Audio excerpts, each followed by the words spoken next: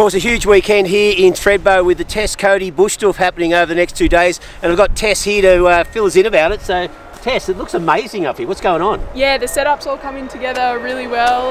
Charles Beckinsale and the Thredbo Parks crew have been putting in the work to get it all ready to rumble Friday and Saturday, and it's going to be epic. Mate, I was looking at the lineup, the monster team. It's pretty well chock-a-block with some of the best snowboarders in the world. So, huge opportunity for people to get up and see the world's best firsthand. Yeah, definitely. Saturday at 2 p.m, all the pros will be riding the setup right here.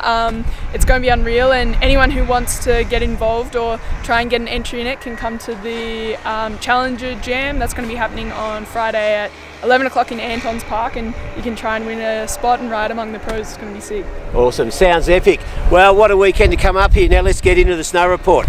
Hi, Reg Ellis in Thredbo with the Mountainwatch Snow Report for August 31st with thanks to XTM Performance. August 31st, last day of winter, and well, what a winter it's been. Up and down, and well, it feels like spring up here today. Of course, we had rain across the Aussie Alps yesterday, followed by some cold air and a few centimetres of snow. Here in Thredbo up at Perisher, got around about 3 to 4 centimetres above 1700 metres. Not enough to make a difference. Of course, the snowpack has been running out over the last few days, and we have seen terrain and lifts close in a number of resorts. Here in Thredbo, best on the groom runs this morning, still 13 out of 15 lifts open, and you can still ski to the bottom on the Super Trail and High Noon, but definitely best around the cruiser area and also the T-bars. Carroll Basin had some nice little freshies this morning as well. Up at Perisher, 30 lifts open there. Smiggins is now closed for the season, and also the ridge chair over at Blue Cow is closed, but still very good cover across Perisher Valley. The park in Front Valley looking excellent, a lot of pros over there as well. And up at Charlotte's Pass, they've got 4 lifts open there, best off the groom runs up around the Cozy Triple. In Victoria, down to 5 lifts open in Mount Hotham. Unfortunately, Heavenly Valley has had to close. In Falls Creek, 9 lifts open. Still some good skiing to be had on the Castle Towers area, while in Mount Buller,